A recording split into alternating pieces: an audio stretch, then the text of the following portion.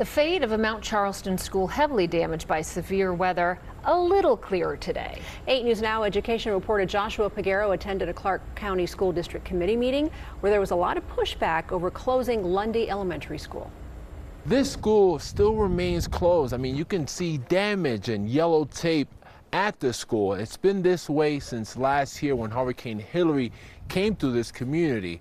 Residents and community members want a voice to help this school stay open on the Board of Trustees, and they say they currently don't have one. We had to go beyond what our normal advocacy route would be because there's no voice for us on behalf of the parents and the kids that are up there. Chris June Kiliani, a former elected official, lives on Mount Charleston and spoke before the Bond Oversight Committee on Thursday to keep Lundy Elementary open. But she wishes the trustee that represents this district, Katie Williams, could help them. Trustee Williams has not been seen.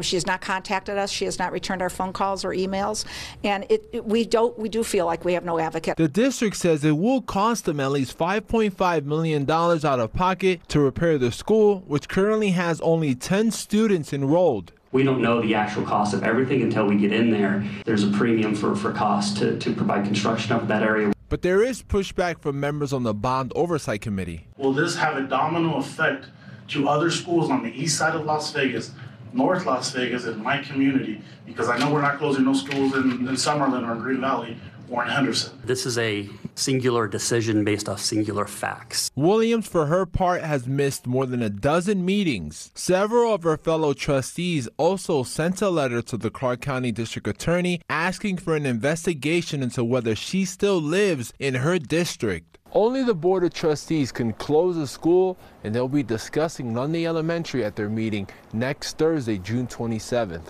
Reporting on Mount Charleston, Joshua Peguero, 8 News Now. Now, CCSD says the students who are currently at Lundy Elementary School would attend Indian Springs next school year. Keep in mind, though, that's about a 70-minute ride one way for those kids.